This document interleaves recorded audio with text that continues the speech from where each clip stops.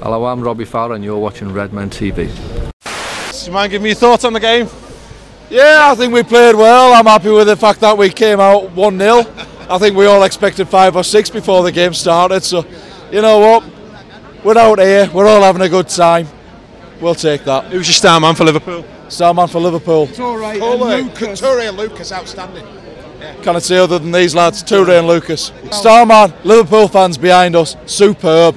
The ground was full of Reds. It was brilliant. Excellent, nice one, mate.